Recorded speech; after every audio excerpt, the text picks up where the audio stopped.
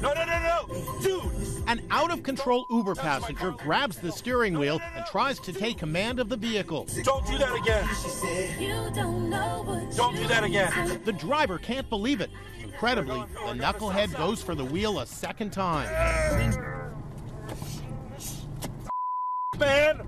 The struggle in Sacramento is all captured on dash cam. You gotta let go, man. The Uber driver fights for control and finally stops his car in the middle of the freeway as the passenger continues his bizarre rant. No, I love you, brother.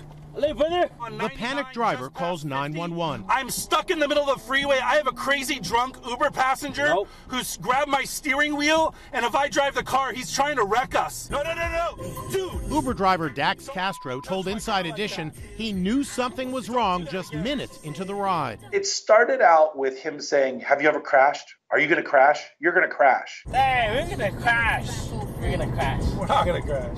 Officers arrested the passenger for DUI. The father of 8 still can't believe it. At any moment, life can change, and you can go from having everything to having nothing.